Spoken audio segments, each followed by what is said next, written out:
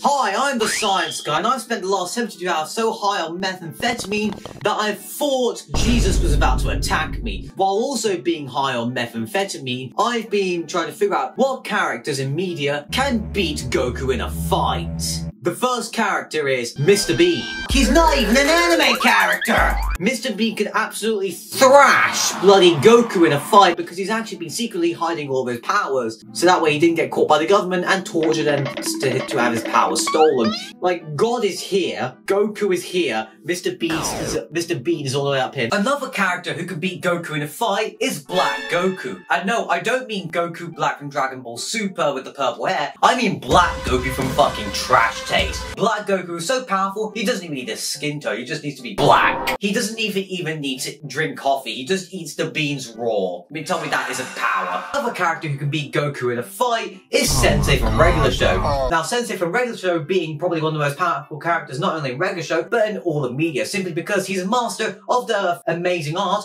of Death Kwon Do. And don't mistake him for that one guy in Dragon Ball who used a capsule to throw it down on the floor, get a bunch of tiles, karate chop them all, and leave one. If Sensei did that, he'll karate chop all of them and the floor beneath him. One major problem is Sensei was weakened in a battle against the master of Death Kwon Do, you know, just play the episode.